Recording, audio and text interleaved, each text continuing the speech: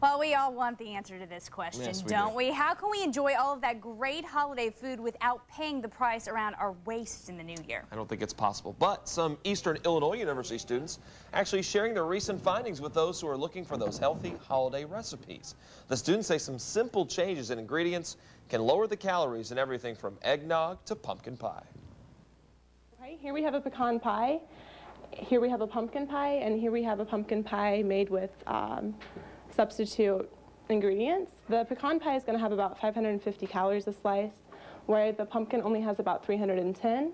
And the pumpkin pie we made using Splenda and a graham cracker crust, it's only going to have about 55 calories per slice.